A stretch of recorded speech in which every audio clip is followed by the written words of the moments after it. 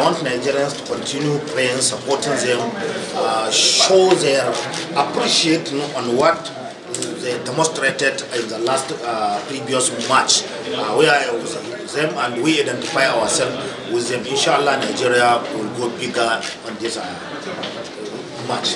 So there is this disturbing story that the coach, Joseph Pesero, is about to leave after the AFCON. And there's a pressure for him to stay. What's the position of the government on this matter? Quite all right. It will weigh the advantage and disadvantage.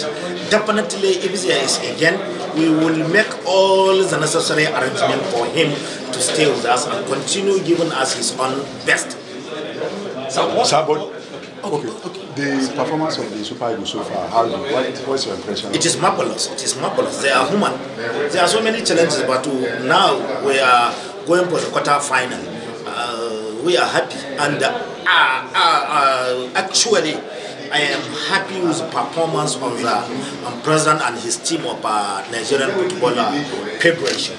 What they are doing, I think, is commendable. We are commending them. Are you going to Cote D'Ivoire physically on Friday? I am there.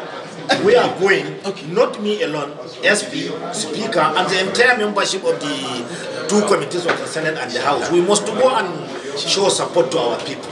So what is your expectation, sir? Inshallah, victory. Okay. Thank you, sir.